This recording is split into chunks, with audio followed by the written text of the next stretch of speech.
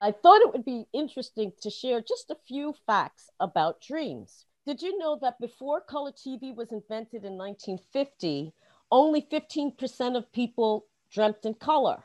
Now, 75% of people dream in color, including blind people. If they had color vision once, they can dream in color, in full living color, just like everybody else. Did you know that dreaming in black and white or in color can be significant in your dreams? The people in our dreams are not, and I repeat, are not necessarily themselves.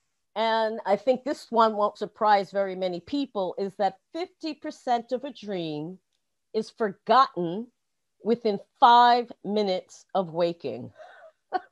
I mean, it's true. If you don't make an effort to kind of capture that information, it will be lost. Even with me, if I have this dream and I don't jot something down immediately, which is why I keep a little notebook and pencil by my bed, I will forget as well. So it's like a muscle you have to constantly work at to improve.